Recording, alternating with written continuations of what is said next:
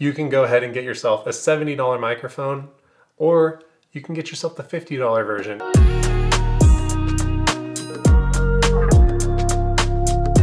How's it going, everybody? My name is Dylan and welcome to Dylan James Films, where we talk about all things technology and we like to go surfing. Today we're going to be talking about the Rode VideoMicro 2 and why I think it's the best option for new content creators and experienced professionals. All right, so before discovering the Rode VideoMicro, I spent years chasing one after another, looking for more complicated microphones that often came with a hefty price tag, and I thought that more expensive microphones meant better. But better audio quality isn't something that you can purchase. It's really understanding your cameras, understanding your setup, and then dialing everything in. So the Rode VideoMicro is great because it's gonna come straight out of box, ready to use. Jumping to the point of the video, yes, I think the VideoMicro 2 is a fantastic option. I chose this setup because I didn't want to mess with wireless audio. I have videos explaining why I think the DJI mic systems are better for run and gun stuff where you're just using your iPhone, and then I also use the Rode Wireless Pros to use more of a professional setup. I have more videos explaining why that, so you can go ahead and like click around, look at my profile, and you can look for those videos. But more importantly, I needed something that was simple and removed any issues that I might have while I'm recording a video. I think the audio quality is plenty good, and at the end of the day, storytelling is what matters most when creating videos. I've been creating videos professionally since 2019, figuring this thing out as I go, just for 5 years. So after 5 years, I figured it's time for me to start sharing the tools that I use that helped me become successful. I'm not the best at creating videos for myself or uploading videos regularly, and I'm hoping that that's something that I can do going into the year. I've been told that I'm a hype man, and I think that's what makes me really successful as an independent filmmaker. I'm always looking to help others, and that's what I'm doing here today, to tell you that you can go ahead and get yourself a $70 microphone, or you can get yourself the $50 version, and you're gonna have a ready-to-use mic that's just awesome. I just wanted to give you some context that this is not my first time doing this. Even though I haven't uploaded a lot for myself in the last 5 years, I've been doing it nonstop for other people.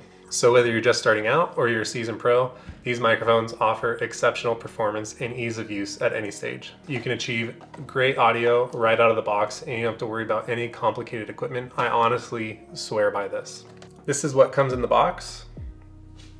You also get a really nice little wind muff. So for me, I'm using this in studio. I have a Rode VideoMicro on top, and that's what you're hearing right now. I have two because I don't ever want to break down this camera setup. This is my filming station, and this one goes out in the field with me in case I need to have some backup audio. Again, I don't use this as my main audio, but you easily could. And taking this off, you could talk right into it and it would sound great as well. The Rode VideoMicro 2 creates quality audio in the most simplest form, so there's no batteries, no worries. Just turn your camera on and start recording. It's also nice not having to worry about a boom arm or anything up in your face while you're trying to talk, and you can just talk to the camera and focus on telling your story. There's already enough things to think about when creating content, and dealing with a wireless microphone, batteries, or worse, AA or AAA batteries, it just makes things more simple, so that's why I've chosen to use the VideoMicro 2. All right, so let's start with the design. This microphone is impressively small, compact, and lightweight.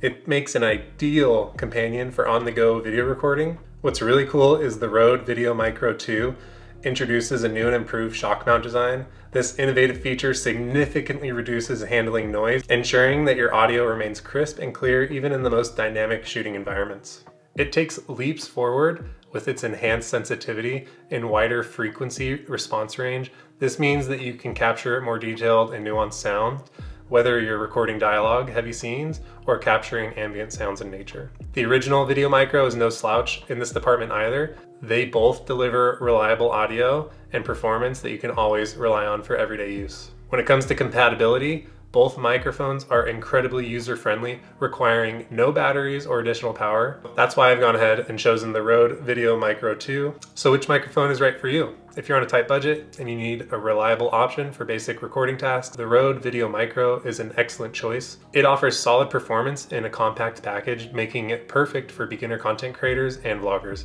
However, if you're looking to elevate your audio game and take your audio recordings to the next level, the Rode VideoMicro 2 is the way to go with its improved audio quality, advanced features, and enhanced handling noise reduction. It's a worthy investment for any serious content creator. Ultimately, the Video Micro 2 is a fantastic choice for anyone at any stage in their video making career. They offer professional level performance without the complexity or costs associated with other microphones on the market. Thanks for tuning in. If you found this comparison helpful, be sure to subscribe and help my channel. Road to 1,000 subscribers. Can we do it?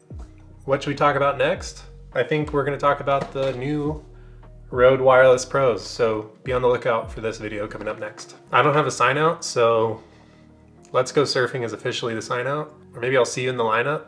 Ooh, I don't know, I gotta think about it. What's the best sign out? And it's really cold in this garage, so sorry if I sound a little weird, but bye.